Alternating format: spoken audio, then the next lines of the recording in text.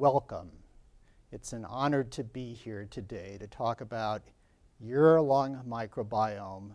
What is it and how it may benefit or harm you during the COVID-19 pandemic. Briefly, my background is I'm an infectious disease specialist, board certified in infectious diseases and internal medicine. Also, over the last decade or so, I've accumulated about 90 hours in functional nutrition, which has helped me learn how to nourish your microbiome.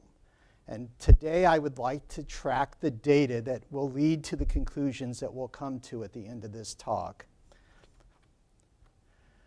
I have no potential conflicts of interest relevant to this presentation, and the slides I'm presenting will be my own and those modified and referenced from various experts in this area, and I've tried my best to reference every slide appropriately.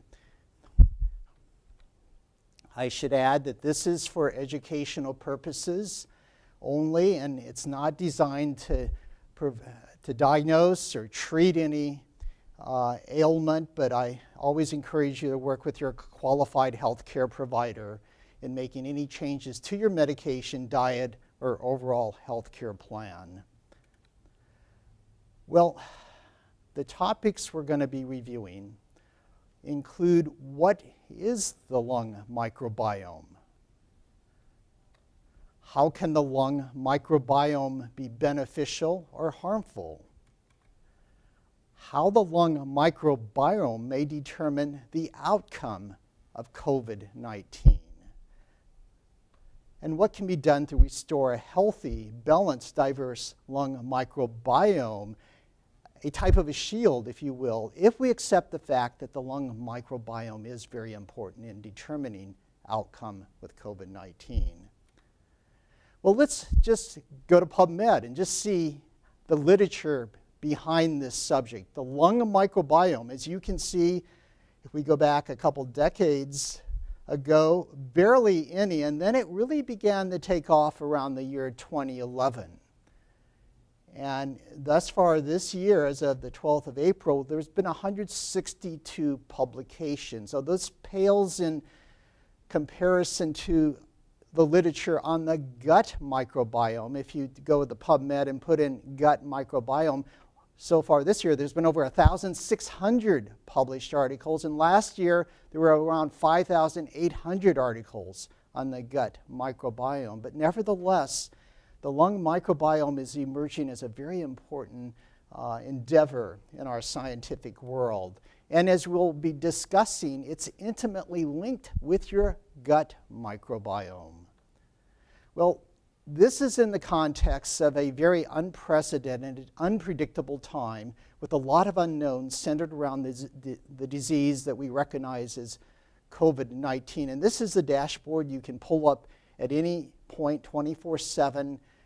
Here I pulled it up on the 18th of April, showing you the total worldwide cases, the total deaths associated with this pandemic, total U.S. deaths down here with the total U.S. numbers there. And in Nebraska at this point, we had over 1,100 total cases and 24 deaths.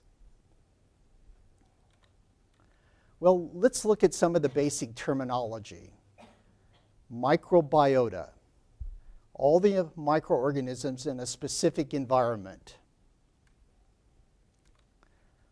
which includes bacteria, so-called archaea. How many have you heard of archaea? Archaea is a third kingdom of life, as it turns out, that there's three main kingdoms of life.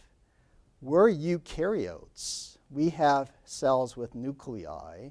Then there's a second kingdom called prokaryotes that are bacteria that do not have nuclei. And then it turns out the third kingdom, which if you're in the creativity, may have been the first microorganism created, called archaea. And indeed, we have archaea within our intestinal tract as a part of our microbiome. We also have fungi. Sometimes, or some studies have suggested an average about 60 different fungi within our intestinal tract.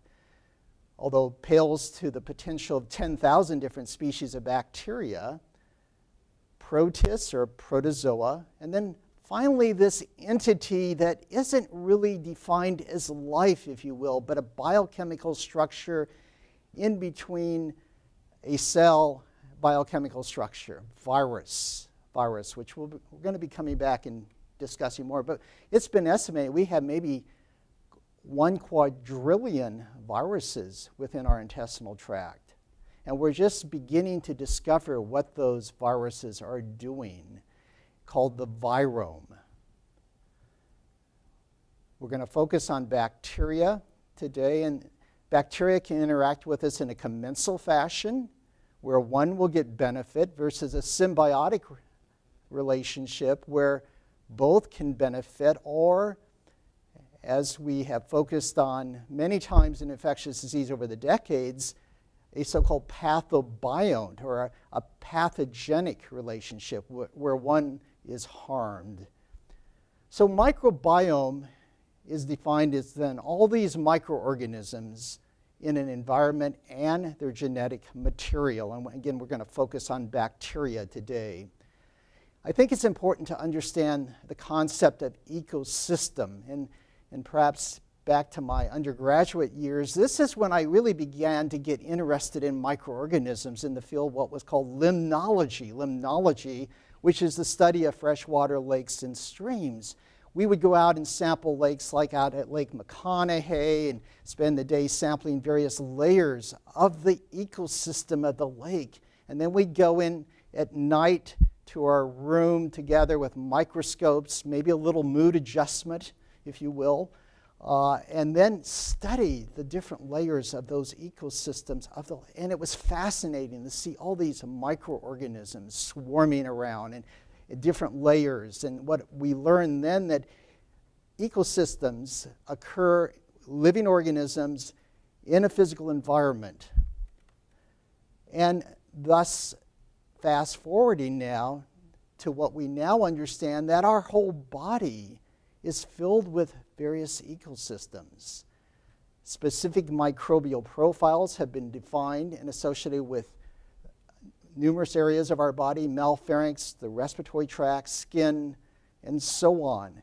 And so the difference, for example, from the mouth to the gastrointestinal tract can be a distance like from the Great Plains in Nebraska to a tropical jungle when you get into the colon. Regional growth conditions becomes an important concept as we now begin to focus on the microbiome, initially in the gut and then the lung, that just changes in one of these factors can sometimes have a profound effect on the microorganisms within that environment, including those listed on this slide: pH, temperature, oxygen tension, nutrient availability, and so on. The next term that we need to define before we go on is perturbation, which is a disturbance in an ecosystem. And today we're kind of focusing on microbial ecosystems, but every ecosystem is very dynamic, and a stable ecosystem, which can equate to health, has two properties: resistance, the ability to resist change triggered by a disturbance, and resilience, the ability of an ecosystem to absorb disturbance and still retain its basic functions and structure. As you can see here with various perturbances, the so-called resistance kind of holds up until a point where you have lost your ability or have lost resistance, and resilience here where you get hit with a perturbance down and up and down and potentially up. And I like this slide because when I'm encountering patients in critical care, especially with multiple comorbidities and complications, it's so sad. I look at that patient, they have lost resilience, they have lost resistance. They're not capable of bouncing back frequently, and they get in this so-called perfect storm. Finally, a concept of dysbiosis. Dysbiosis referring to a microbial imbalance on or inside the body. Most commonly reported as a condition in the digestive tract or an imbalance in gut bacteria. So you'll see the terms dysbiotic gut microbiome, but as we're going to be coming back and discussing, you can have a dysbiotic lung microbiome. Frequently, this is referred to as changes in composition, who is there, the abundance, how much is there of a given organism, and then finally the distribution, where organisms should be but have redistributed into a space where they're causing problems.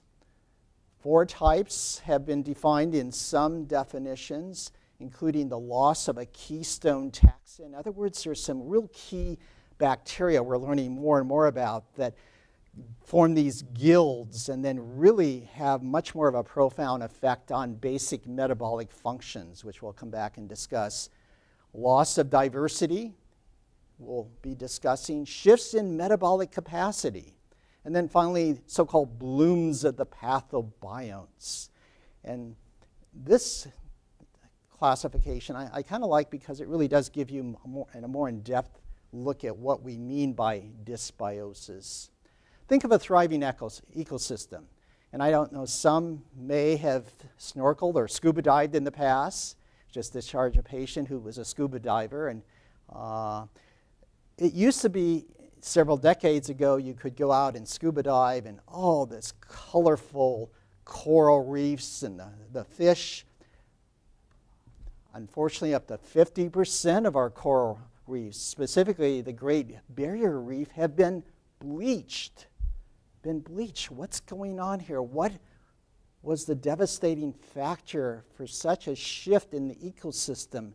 What forced the little algae out of that coral, that the algae giving much of the energy to that coral plant? Well, it turns out there's probably a number of factors, but one of the main ones is global warming. Just the several degrees increased in temperature have devastated this ecosystem. Well, let's look a little bit at genetics and specifically bacterial genetics. As you know, as you're sitting there, you have about 23 pairs. You have 23 pairs of chromosomes, one a sex pair of chromosomes, unlike a bacteria that has a single circular chromosome. But like human chromosomes, this carries the genetic code of life. And the genetic code is in our genes, 4,000 to 5,000 genes. Unlike human cells, this bacteria can also acquire little jumping genes, as we've always referred to them as, or plasmids that can confer resistance. And there's one gene specifically as we begin to focus on how do we study who's there, what the microbiome is. And this one gene is called the 16S ribosomal RNA gene. It's kind of a housekeeping gene, present in every bacteria organism. And there's regions that are highly conserved and some regions that are variable. And by doing gene sequencing, we can then arrive at what's called an operational taxonomic unit, an OTU. And you'll see that term thrown around in the literature. And frequently using this type of gene sequencing, we can define down to a phylum or genus level, usually not a species level. So you'll see terms like Firmicutes thrown around, which is a phylum, which contains organisms like Streptococcus, or sometimes even the genus name, but uncommonly a species name. So microbiome DNA analysis kind of falls into these two categories. Then we've got the 16S ribosomal sequencing, which is a quicker way of defining who is there, versus we now also have what's called whole gene DNA sequencing or next generation sequencing. And as you'll see sometimes with a patient that's a mystery, we will send a specimen off, such as the University of Washington or the Mayo Clinic now, and they can do this next generation gene sequencing and look for all the bacteria, the viruses, fungi, and mycobacteria that could be in that specimen that we're not growing out. It turns out by using this non-culture form of methodology that we have discovered in a given specimen, we may only be growing 5 to 10% of the bacteria that are there. So this has allowed us to have a much better tool, if you will, of defining what is there. Well, the Human Microbiome Project from the NIH was initiated in the year 2008 to improve our understanding of the microbiota inhabiting the human body. This followed the genomic project that started in the 1990s, finished in about 2003,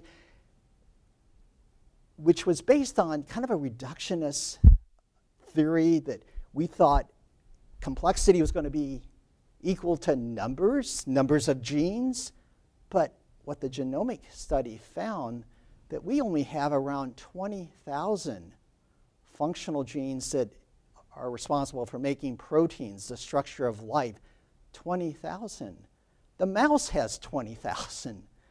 The water flea has over 30,000 genes, and wheat is up to 75,000. So what's going on here? So this shifted our perspective on life. And the technology used for the genomic study then was applied to the Human Microbiome Project. And again, the culture-independent method here was the 16S ribosomal RNA method.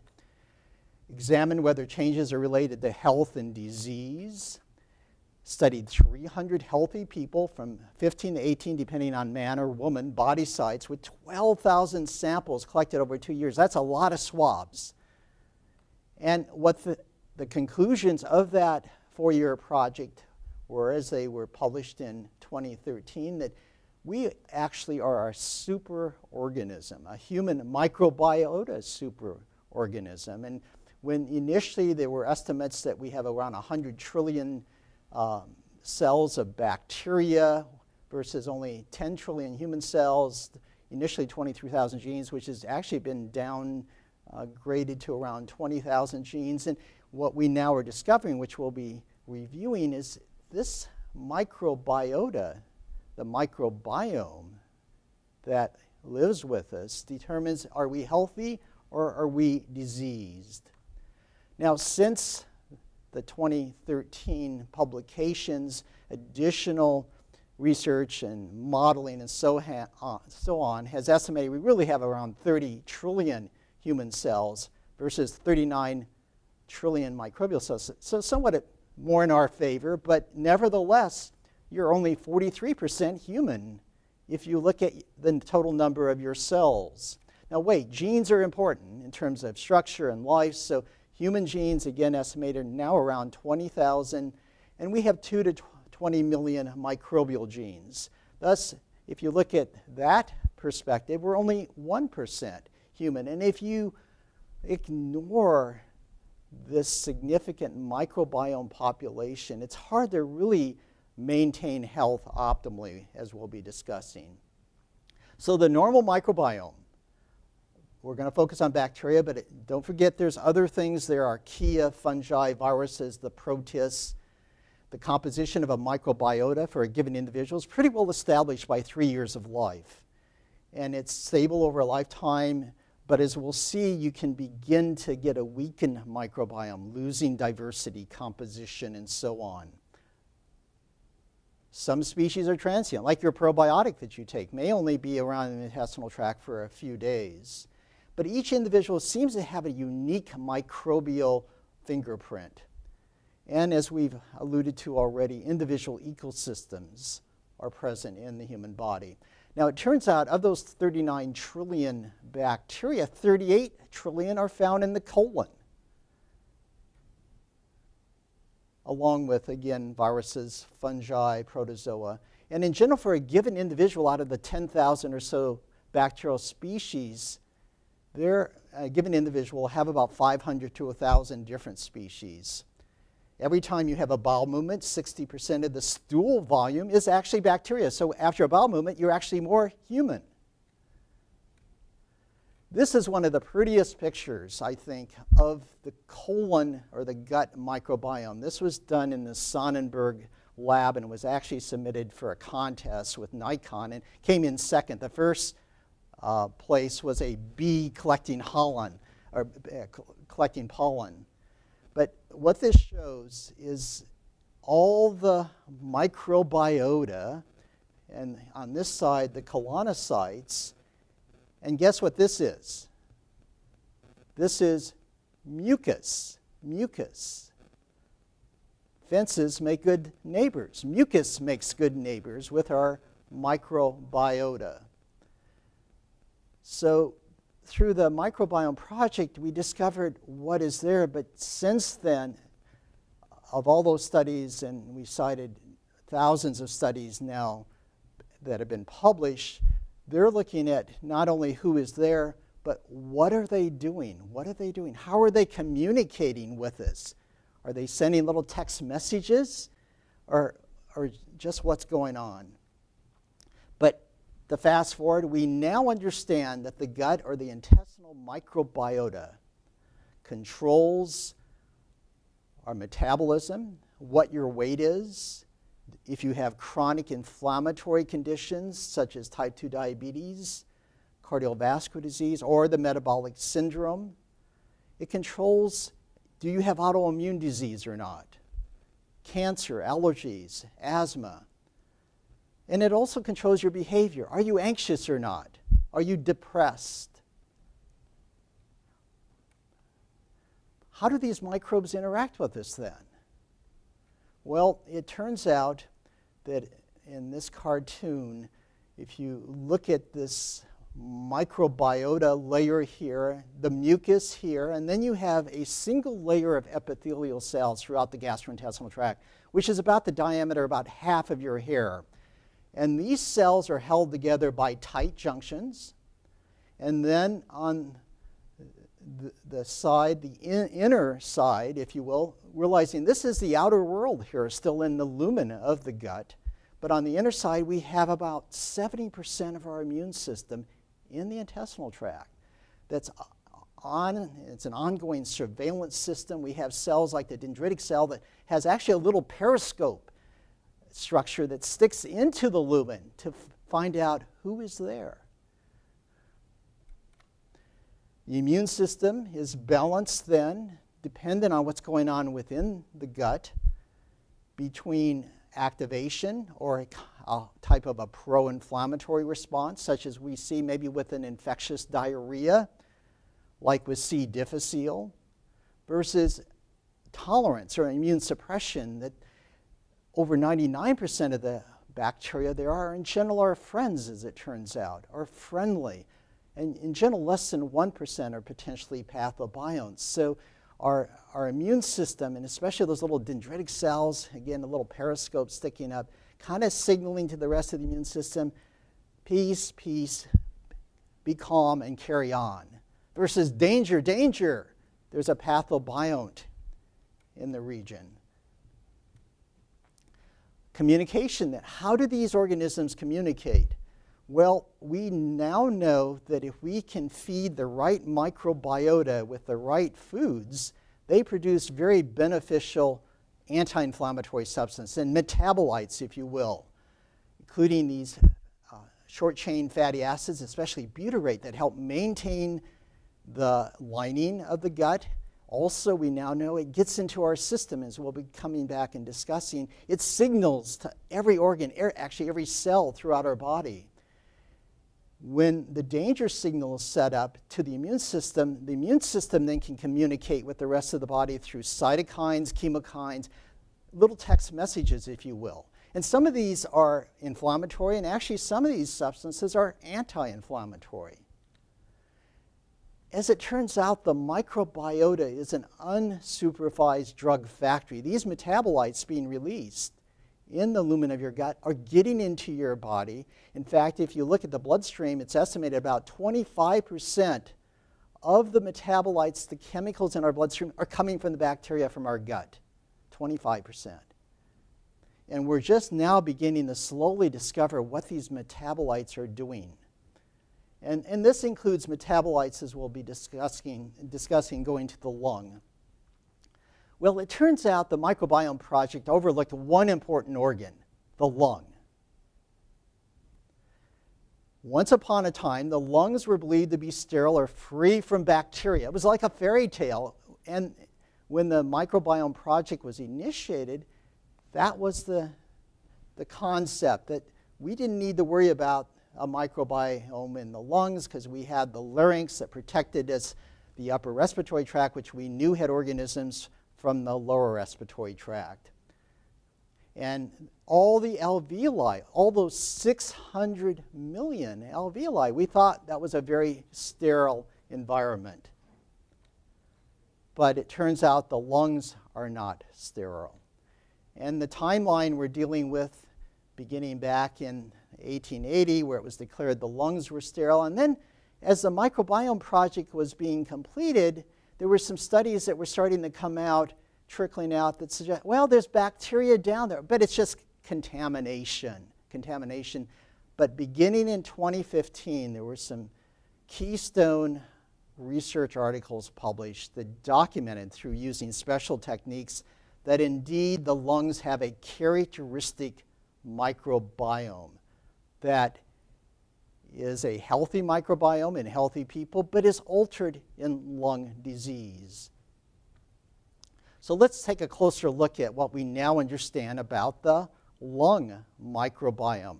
Again, focusing on the bacteria that are there. Realizing there's also viruses, it turns out fungi, maybe protists as well, or protozoa, but the viruses, fungi, are down there as well. So some of the summary statements we can now make: lungs are constantly being bombarded by microbes. Even as, and we have a limited audience here today because of this pandemic, but those in the audience with the mask on are still breathing in organisms. The mask, of course, helps decrease your spreading larger droplets that could be infectious. It turns out the lungs are the largest host of microbial interface that we have, even larger than the intestinal tract. The intestinal tract, if you open it all up, it was originally suggested it was the size of a tennis court, but that has been downsized to about half of a badminton court. The lungs, the surface area has been estimated about a third of an NBA basketball court, in terms of the surface area that's there. And it turns out bacteria are coming within millimeters of our bloodstream constantly. The lung microbiome is altered in both acute and chronic disease, and lung microbiome is also altered, as we would expect, by antibiotics, steroids, proton pump inhibitors that suppress down acid production, and probably a lot of other things that we're just beginning to discover.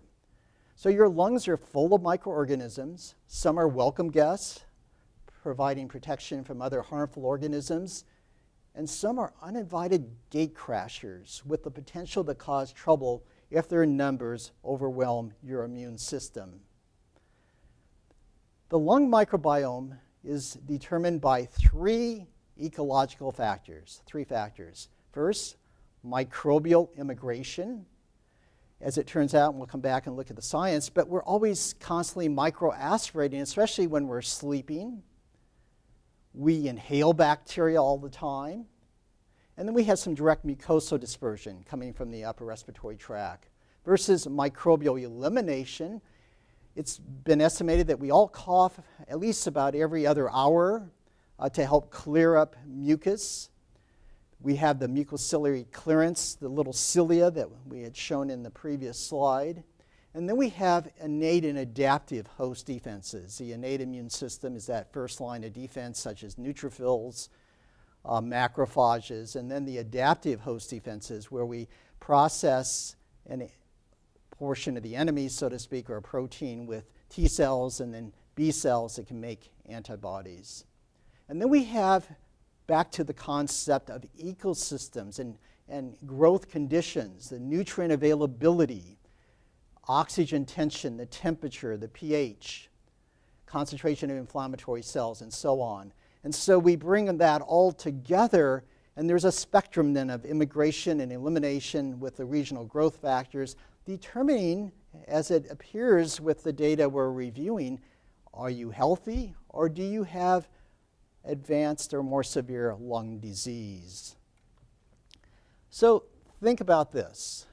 The air that we breathe contains around 100,000 bacteria per cubic liter, 100,000 bacteria per cubic liter, and you breathe in over 10,000 liters of air each day, 10,000 liters, which means that up to 1 billion bacteria can be drawn into our lungs every day. Now, the mask may be decreasing that somewhat, but again, we're always constantly breathing in these organisms.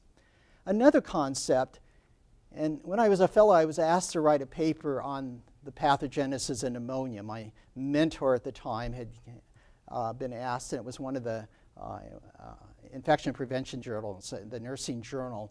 And I went back, and this was one of the research articles that caught my eye at the time, that in 1978, and it turns out this concept even goes back to the 1920s, but this was one of those pivotal studies that looked at pharyngeal aspiration in normal adults and patients with depressed consciousness. And what they found that 45% of normal subjects aspirated, microaspirated during deep sleep. Normal subjects who did not aspirate were noted to sleep poorly. 70% of the patients with depressed consciousness, those may have been they had a little too much to drink maybe the night before they went to bed. But up to 70% of those individuals aspirated. So aspiration of pharyngeal secretions occurs frequently in patients, especially with depressed sensorium, and also in normal adults during deep sleep. This series of slides I kind of like, and you'll see the name R.P. Dixon or Bob Dixon. He is one of the main researchers in this area at the University of Michigan. And at the end, I'll come back. I kind of interacted with him concerning some of the concepts of maybe how we can utilize all this data to bring to some conclusions. But Bob Dixon and his group have done a lot of the research over the last decade. And he put together this island model of lung biogeography: high immigration rate, low immigration rate, high extinction rate versus low extinction rate. So if we focus on what are the probable positive immigration factors, what are those factors that are going to increase up the number of species present again in the lung microbiome? Well, some of these are kind of common sense: supine positioning, the proximity to the oral pharynx, dependent anatomy, increased oropharyngeal microbial burden, laryngeal dysfunction, gross aspiration associated with especially impaired consciousness, GERD, increased minute ventilation, and then finally certain medications are going to be in this probable positive immigration factor list. And then we have the probably negative extinction factors, those factors eliminating bacteria. So we go from high extinction rate with relatively low numbers to low extinction rate, where we have then increasing microbes in our lung microbiome associated with decreased cough reflex, kind of an age-associated phenomenon, into bronchial obstruction, impaired ciliary function, presence of endotracheal tube, and so on down the list, down to medications. So we have a lot going on in our lung, down to the alveolar structure. In fact, it's of interest that the alveoli is the only structure of the body where the immune system is outside of our body. There are macrophages within the surfactant layer, which is the thin layer of mucus-like substance within all our alveoli that has antimicrobial properties, but also it contains these little roaming macrophages that can take up a foreign antigen, like a virus, and then communicate that with our T cells and B cells. So a constant interplay, as we've reviewed, of immigration, elimination, along with nutrient availability. Well, it turns out the question is, where does our lung microbiome come from? And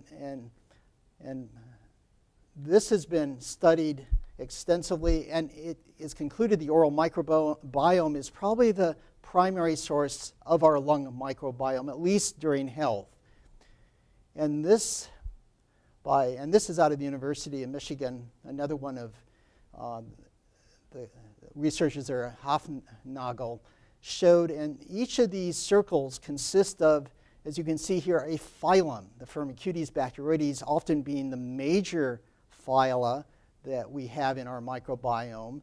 But as you can see, as they did research, that the oral microbiome here, again, predominated by Bacteroidetes and Firmicutes, was very similar to what was found in the lung, and actually, as it turns out, somewhat similar to what's going on in the stomach, but kind of disconnected from the nasal microbiome. So the conclusion, again, the oral microbiome is the primary source of our lung microbiome in health.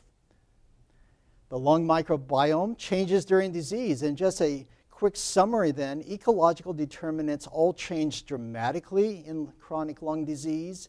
There's an altered community membership, a shift away from Bacteroidetes, which is like Prevotella, Veillonella, which are our friends in general, towards what are called proteobacteria, the Haemophilus, the Moraxella. Lung dysbiosis is associated with severity of COPD, frequency of bronchiectasis exacerbations, mortality in idiopathic pulmonary fibrosis. And did we get it wrong for a long time? We were giving patients with pulmonary fibrosis steroids and increase their chance of dying. And it turns out the lung microbiome is very pivotal in determining if you survive or not from pulmonary fibrosis. Responsiveness of steroids and antibiotics in asthma is correlated with our lung microbiome. And I should pause as we go through this data, always think in terms of there's correlation and causation. And in some ways, we're still at a correlation level versus a causation. So always have to be thinking, we're still sometimes up in the solar system trying to get to Omaha. Are we going to get to Omaha and understanding all this? I think eventually. But again, always have a little healthy skepticism. But again, we'll try to present the data as it's been presented in the literature. So another concept, dysbiosis begets is inflammation. That inflammation going on within the alveoli, the structure of the lung will increase mucus production, vascular permeability. You get steroids thrown into the mix, and you get this inflammation and activation. And it turns out you're changing the local conditions of the ecosystem, which then changes the microbes, the microbiota that's there, through increased nutrient density, increased temperature, local anoxic zones. You'll get an increased nutrient density, selective growth, promotion of certain pathobionts, and then selective killing and clearance, leading to a dysbiosis then, a lung or a dysbiotic lung microbiome. And a vicious cycle then is set up. Well, another concept is the gut-lung axis. As it turns out, there's this bidirectional crosstalk between the gut and lung immune systems.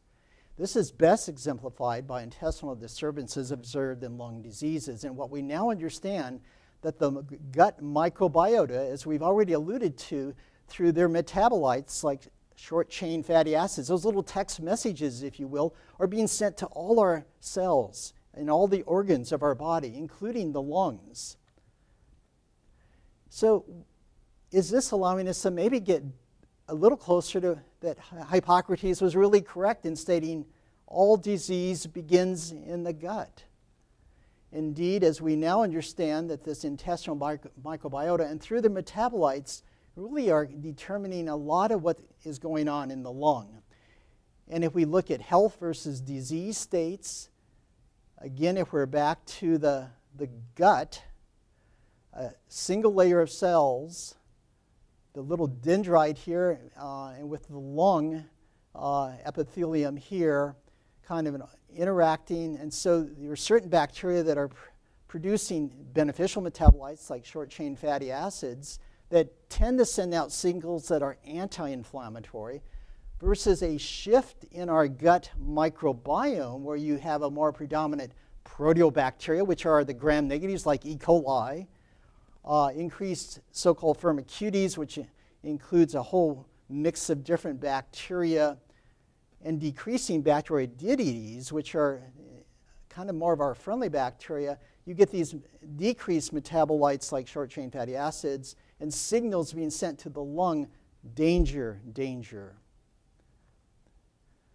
So the emerging pathogenic links between the microbiota in the gut and lung, or the so-called gut-lung axis. Some of the summary statements we can make include the gastrointestinal tract and respiratory tract, although separate organs, are part of a shared mucosal immune system termed the gut-lung axis. The microbiota of the gut and respiratory tract are involved in the gut-lung axis, influencing immune responses both locally and at distant sites. Current research has identified specific bacterial taxa, their components and metabolites that can influence host immunity. And finally, we're getting closer to understanding the role of the microbiota, not only in the gut, but now in the lung and in return respiratory diseases such as asthma. But wait, is there an intermediate step? Is there a point where we can pass go and collect $200, so to speak? Well, indeed, the metabolites coming from the gut into the bloodstream, as it turns out, one recent paper here by Dang and colleagues have really documented and clarified some of the concepts behind what's going on with our immune systems. And indeed, these metabolites are also signaling to the bone marrow, where there's a lot of immune activity going on. And through this signaling is also producing a response in the immune system that's inflammatory or anti-inflammatory that is then signaling to the lung. Well, the lung microbiome determines outcome of sepsis and ARDS. So this gets us closer to understanding maybe what's going on with COVID-19, that if in some way is the lung microbiome determining an outcome with COVID-19. Let's look at the data. Well, again, we're back to Bob Dixon and his colleagues at the University of Michigan. They published this back in 2016, enrichment of the lung microbiome with gut bacteria in sepsis and ARDS. Well, in this paper, they reviewed this concept, the importance of gut microbiome in the pathogenesis of critical illness has been well established for 60 years. That data is back there. And as we know, suppression of gut bacteria, such as through enteric antibiotics, and in animal models, have really associated or correlated the gut microbiota with sepsis and ARDS. And dozens of clinical trials have demonstrated that the suppression of the gut microbiome, there's this concept, and I reviewed this years ago when I did this paper for the pathogenesis of pneumonia, that we knew selective decontamination of the digestive tract with oral antibiotics was a protective factor against multi-organ failure and dying of critical illness. Now, this has caught on in Europe, especially countries like Netherlands. The problem, this concept has really never caught on in this country because there's the individuals out there, this is just going to select out for resistance, and there's a lot of factors there with drug resistance. But again, this concept out there, boy, if we can suppress down the microbiome of the gut, which probably is suppressing down more the pathobionts, the less than 1%, we can improve outcome from critical disease. Also, the concept of permeability of the intestinal wall is increased in critical illness and predictive of clinical outcome. This concept, I hate the term leaky gut, but that's what we're talking about here. A leaky gut, the tight junctions of the epithelium in the intestinal tract opens up, and allows the hordes in, so to speak, that then the immune system is responding to. And allowing, as we'll discuss, translocation of bacteria that appears from the gut to organs such as the lung. Well, this study, again in 2016, was the first culture-independent analysis. We're going back to the same methodology, that 16S ribosomal RNA, the methodology, non-culture-based, realizing if we took these specimens, and this was through bronchoscopy and BALs and so on with special techniques, we could only culture about 5% of the organisms in that specimen, versus we're now picking up another 95% of who's there.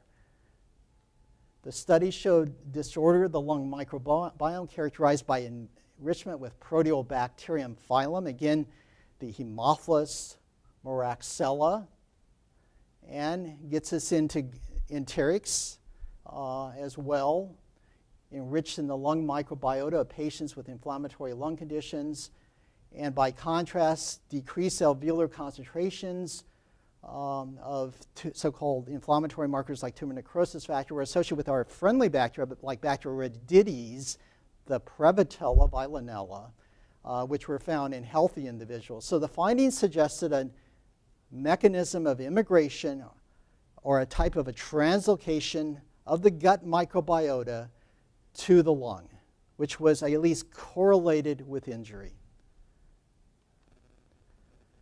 A year later, they came back with another paper and kind of summarized all this these concepts that selected contamination. Digestive tract is protective against multi-organ failure. The idea of leaky gut leading to multi-organ dysfunction syndrome. The culture identified translocation of gut bacteria also was found, and historically has been found with surgical patients who go in and culture the lymph nodes, and they find these gut bacteria. So we know that bacteria are getting out of the gut, especially when it's leaky, into our lymph system. In fact, it's estimated that every 24 hours you're filtering 2 liters of lymph fluid through your lungs coming from your gut. That it filters into the lymphatic system and the thoracic duct into the venous side of the bloodstream into the lungs. So it's hypothesized that may be another way of translocating bacteria into the lung. So this whole concept of leaky gut, if you go back and look at, actually we've known this for years now, and this was a paper in 1998 that under normal conditions the intestinal epithelium barrier acts as a selective route of entry, allowing movement of necessary molecules through the epithelium, that in general when we eat a food, we break it down, we digest it, ideally to the basic building blocks of glucose or fructose, galactose, amino acids, the fatty acids, and there's a mechanism of getting that through the cell. But when you've got this so-called leaky gut, this allows things to get through a disruption of that barrier, and thus we're getting across poorly digested foods, we're getting pathobionts entering in, and so on. So this can all lead to an inflammatory response, as they're summarizing again in this paper, that an abnormal intestinal permeability has been identified as a marker of clinical disease in a number of chronic and acute inflammatory intestinal disorders. And in conclusion, GI dysfunction may be a stimulus for development of multi-organ dysfunction syndrome. And this again was published way back in 1998. Again, this concept of leaky gut, I kind of hate that term. There's a lot of hype out there. I mean, if you look at this on the web, I mean, people are attributing everything, all symptoms, to a leaky gut. As it turns out, we all may have some degree of this.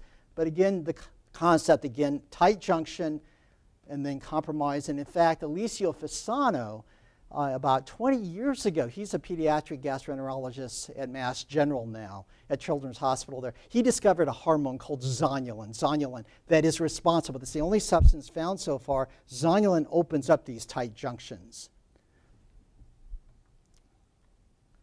So increased intestinal permeability is associated with dysbiosis, and what happens in critically ill patients, the question is what's really going on here? Well, we know with critically ill patients you have a disruption, sometimes of anatomy, but more so maybe function, the physiology. Those are 3 major areas of study when it comes to the gastrointestinal tract. But when you alter motility, you then alter the distribution of organisms.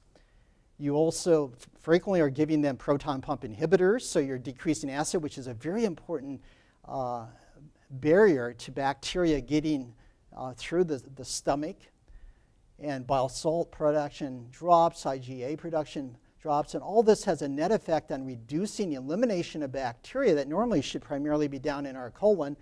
And there's a so-called creep phenomenon, and what we see then, slowly bacteria and potentially Candida are creeping up into the stomach, and then potentially we're refluxing this up into our oral pharyngeal area, is what's hypothesized. So we go from very low numbers to relatively high numbers of what's called small intestinal bacterial overgrowth or small intestinal fungal overgrowth.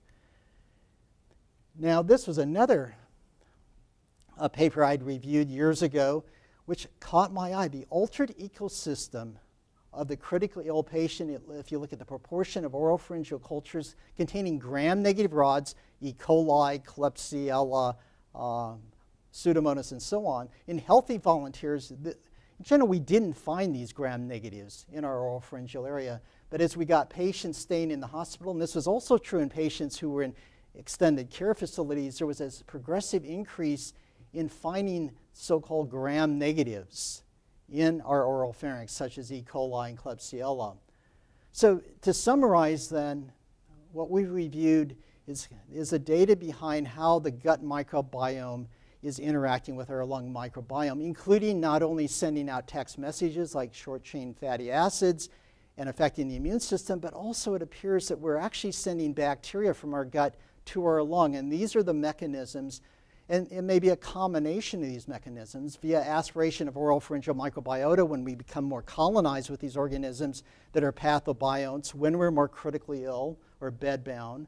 Or it appears, and Bob Dixon and his colleagues believe that there's translocation from the gut associated with increased intestinal permeability, or a so-called leaky gut via the bloodstream, or as we mentioned, via the lymphatic system. Or could we have organisms just in our lung microbiome that otherwise are not detectable, but then they bloom out when the local ecosystem conditions are changed? So they're proposing we're at a point where we should maybe broaden our concept of ARDS, what's going on with COVID-19 in terms of the pathogenesis. We traditionally looked at exposure to hosts, but now do we need to include the lung microbiome in our understanding of the pathogenesis of ARDS? And there's three potential hypotheses. One, exposure lung microbiome may mediate lung injury, or exposure and hosts, and then lung injury alters the lung microbiome. Or are we, with this hypothesis, dysbiosis and lung injury perpetuate each other in a non-resolving ARDS? Well, it turns out everything is everywhere, but the environment selects. It turns out the alteration of bacterial ecology in the injured alveoli, if you think about it, bacterial growth interacts with nutrient abundance, and when we have increased intraalveolar edema, we have increased protein, and we're changing the very conditions that promote the growth of these pathobionts and leading to local injury then, and then inflammation.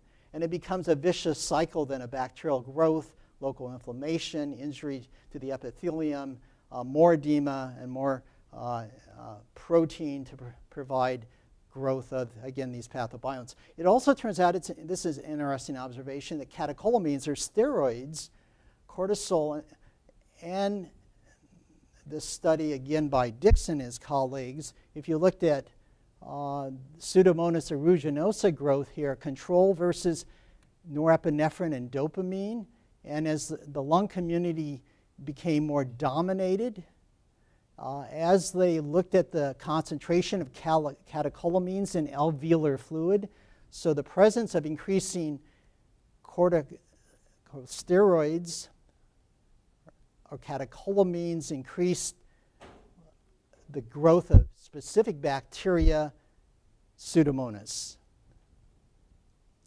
So finally, we come up with the last research article that came out of the University of Michigan, and that was just earlier in this year. It turns out that our lung microbiota predicts outcomes in critically ill and mechanically ventilated patients. This was a paper published again by Bob Dixon and his colleagues, and what they looked at and concluded was that key features of the lung microbiome, the bacterial burden and enrichment with gut-associated bacteria, predict outcomes in critically ill patients. So here in this slide, they were looking at the lung microbiota in mechanically ventilated critically ill patients, the density of bacteria or the burden, and so the percent of patients extubated and alive correlated with a low bacterial burden. And normally the lung microbiome in healthy people, even though it has quite a bit of diversity reflecting the oral microbiome, is at least 100-fold less than the mouth. But what they found in patients who were more critically ill, there was an increasing density of bacteria. In addition, they found a change in bacterial diversity. If you maintained the higher diversity but lower burden, you had a better outcome, versus those that had a poorer outcome with lower diversity tend to begin, or at least the alveolar fluid became predominated by Enterobacteriaceae, or the gram-negatives, including E. coli, and a group of a family called Lactospiraceae that both are derived and associated with the gut microbiome. So in conclusion, what this study added to what we now understand about the lung microbiome among mechanically ventilated critically ill patients, variation in the lung microbiota at admission predicts outcome from critical care. And there were two key features, again, that they looked at of the lung microbiome, again, bronch, alveolar fluid, and these two key features that predicted ventilator-free days, the bacterial burden and the community composition. The correlation between gut-associated bacteria and ARDS validates prior findings that they had published and supports the hypothesis that translocation of gut bacteria to the lungs contributes to the pathogenesis of lung injuries, such as we see with COVID-19.